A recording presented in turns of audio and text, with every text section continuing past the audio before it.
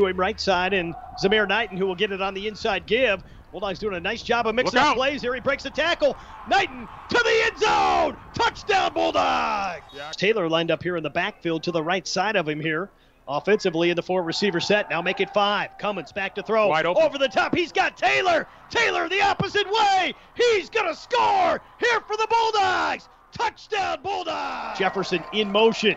Now we'll motion back the other way as the Bulldogs going to roll the little rollout pass to Jefferson. Touchdown, Bulldogs! Great hands right there by C.J. Jefferson as that ball seemed like it blew in the wind just a little bit, but C.J.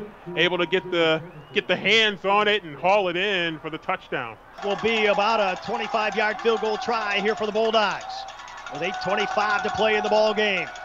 Here comes the snap. Hold is down. Kick is on the way. Has the distance, and the kick is up and good. Ferris State cuts it to 28-23 here with 8:15 to play in the ballgame. Carson takes the snap up the middle to the end zone. Gulker, touchdown Bulldogs!